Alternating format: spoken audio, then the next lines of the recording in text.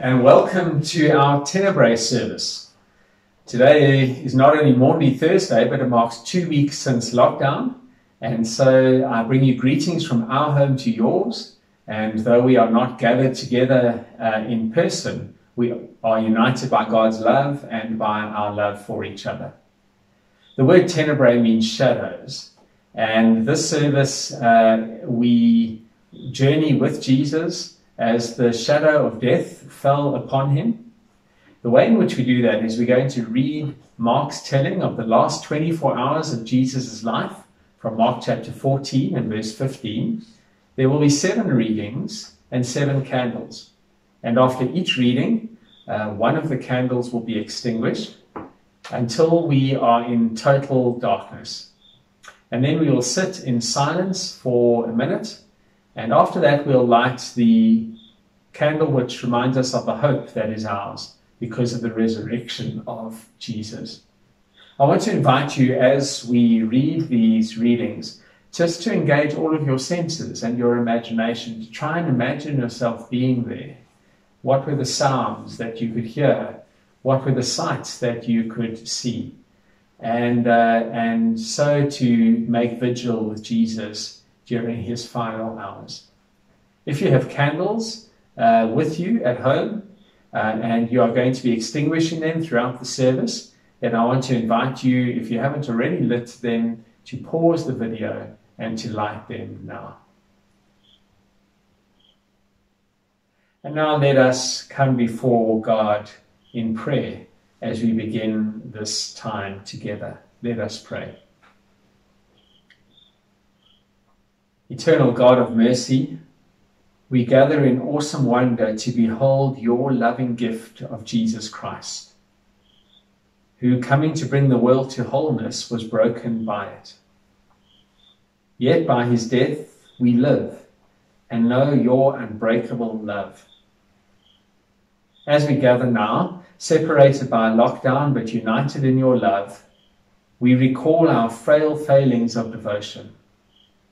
Pierce our hearts with the conviction of our own betrayals. Reassure us of your abiding presence, and transform us by the Spirit of Christ, in whose name we pray. Amen. Adam is going to turn out the lights now, and if you have any lights on, I invite you to turn them out in your home as we begin our reading and the Tenebrae part of this service.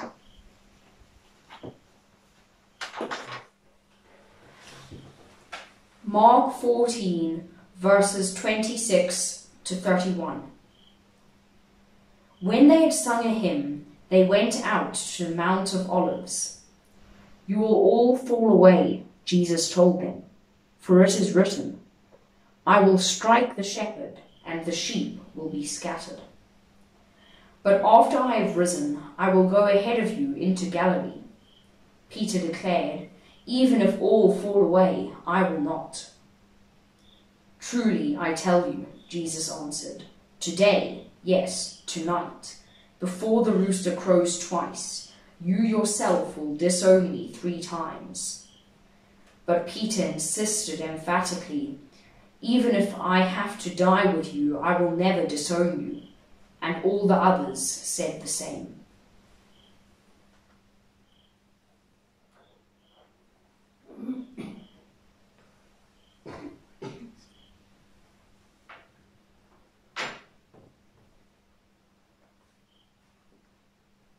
The shadow of sorrow, Mark 14, 32 to 42.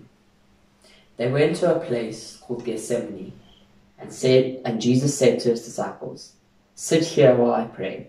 He took Peter, James, and John along with him, and he began to be deeply distressed and troubled. My soul is overwhelmed with sorrow to the point of death. And he said to them, stay here and keep watch. Going a little further, he fell to the ground and prayed that if possible the hour might pass from him. Abba, Father, he said, everything is possible for you. Take this cup from me, yet not what I will, but what you will.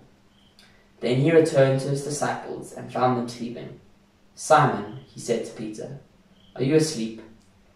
Couldn't you keep watch for 1 hour? Watch and pray, so that you will not fail into temptation. The spirit is willing, but the flesh is weak." Once more he went away and prayed the same thing. When he came back, he again found them sleeping, because their eyes were heavy. They did not know what to say to him. Returning the third time, he said to them, "Are you still sleeping and resting? Enough, the hour has come. Look, the Son of Man is delivered into the hands of the sinners. Rise, let us go. Here comes my betrayer."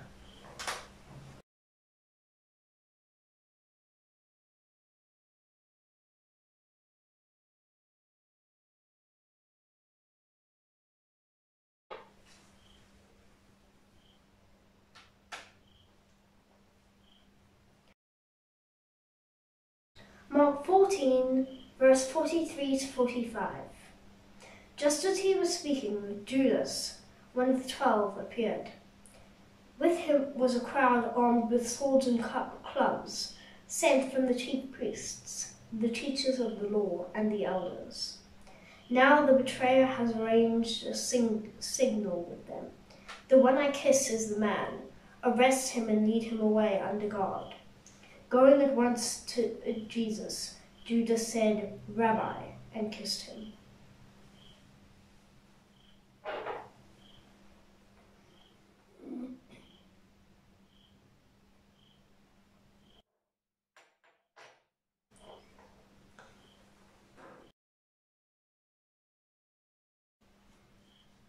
Mark 14, verses 46 to 52. The men seized Jesus and arrested him. Then one of those standing near drew his sword and struck the servant of the high priest, cutting off his ear. "Am I leading a rebellion," said Jesus, "that you have come out with swords and clubs to capture me? Every day I was with you, teaching in the temple courts, and you did not arrest me. But the scriptures must be fulfilled." Then everyone deserted him and fled. A young man, wearing nothing but a linen garment, was following Jesus. When they seized him, he fled naked, leaving his garment behind.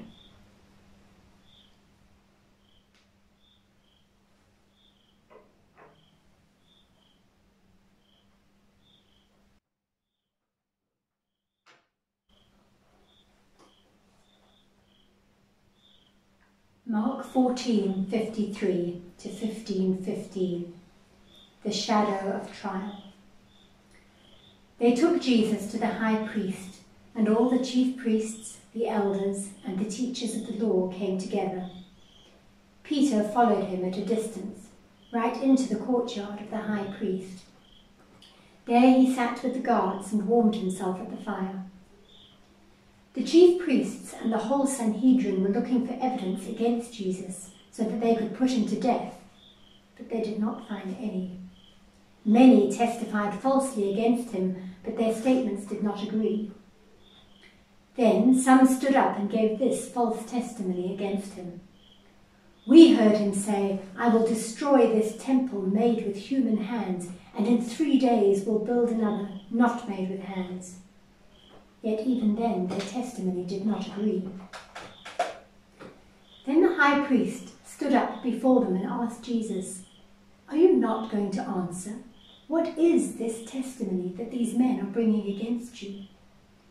But Jesus remained silent and gave no answer.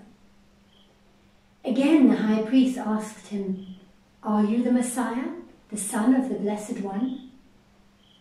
'I am,' said Jesus, 'and you will see the Son of Man sitting at the right hand of the Mighty One and coming on the clouds of heaven.' The high priest tore his clothes. 'Why do we need any more witnesses?' he asked. 'You have heard the blasphemy. What do you think?' They all condemned him as worthy of death. Then some began to spit at him. They blindfolded him, struck him with their fists, and said, 'Prophesy.' And the guards took him and beat him. While Peter was below in the courtyard, one of the servant girls of the high priest came by. When she saw Peter warming himself, she looked closely at him. also were with that Nazarene, Jesus," she said. But he denied it. "I don't know or understand what you're talking about," he said, and went out into the entryway.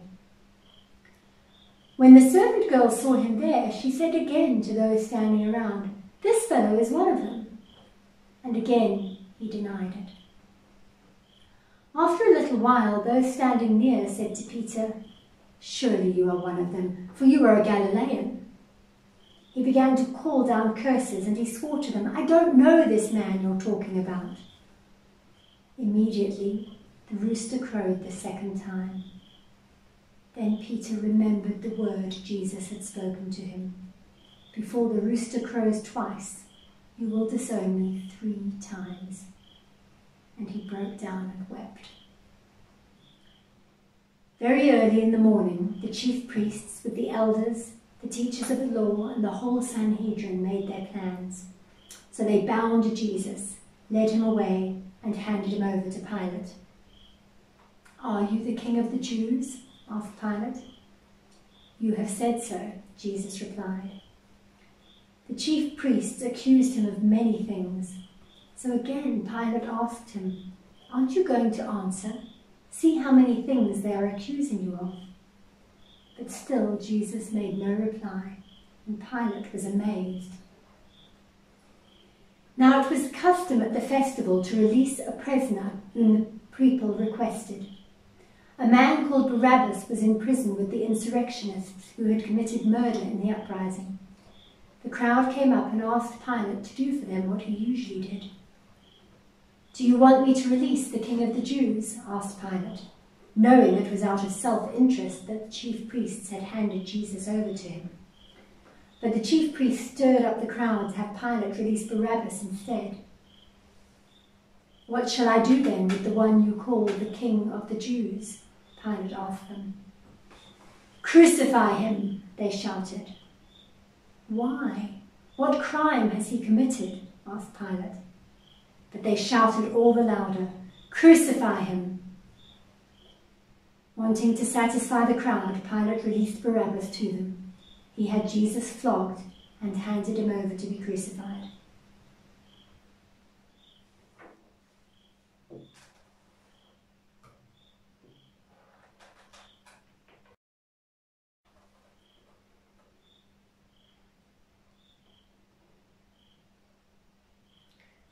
Mark 15, verse 16 to 32.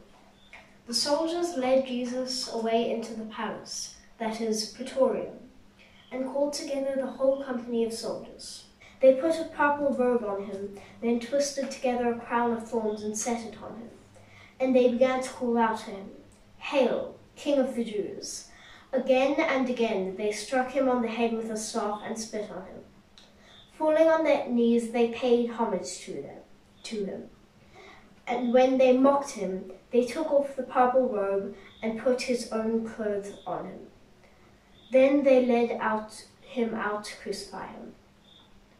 A certain man from Cyrene, Simon, the father of Alexander and Rufus, was passing by on his way in from the country, and they forced him to carry the cross.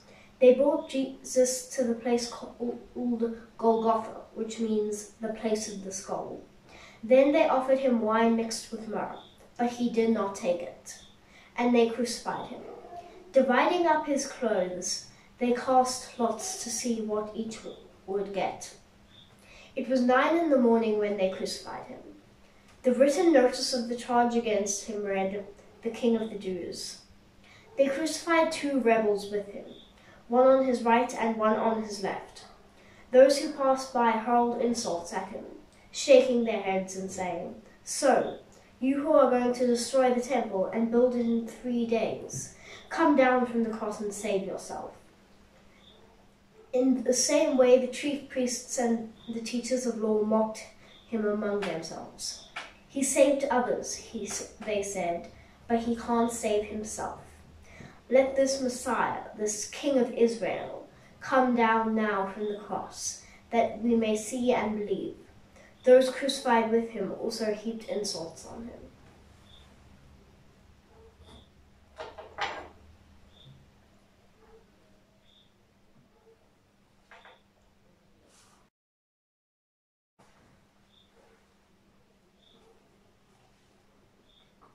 The shadow of death. Mark 15, verse 33 to 47. At noon, darkness came over the whole land until 3 in the afternoon.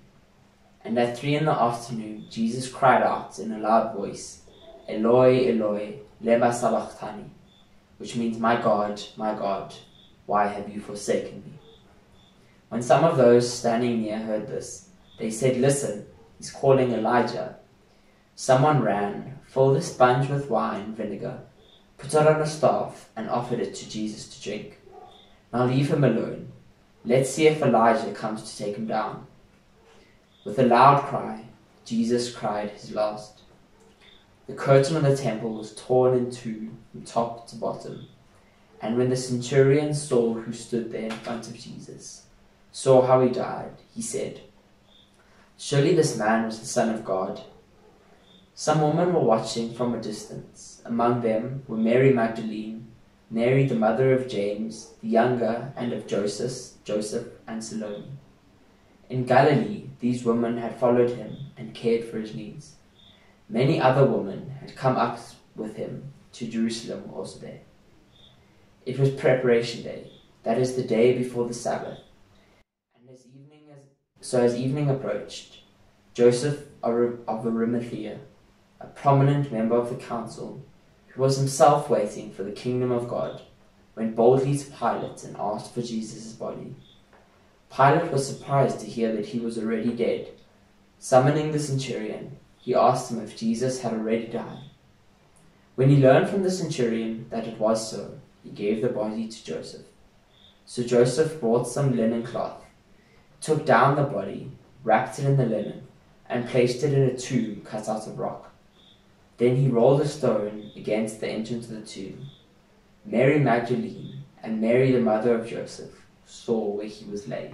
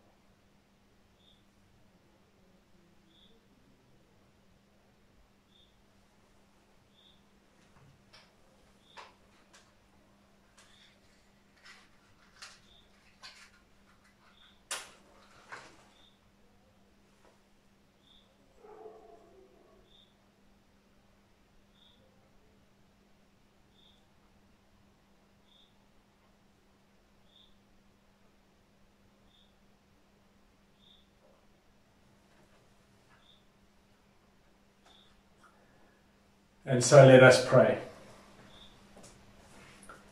So God, as we travel with you to Calvary, we feel the weight of your suffering. We feel the weight of the sin and the brokenness of the world that you took upon your shoulders and that you took to the cross. And this cross reminds us that this candle reminds us that you broke the power of sin and death through your saving work on the cross for us. And we look forward with hope to the celebration of the empty tomb. Amen. Go in peace, and may you experience the power of God's love for you yet again this Easter weekend. Amen.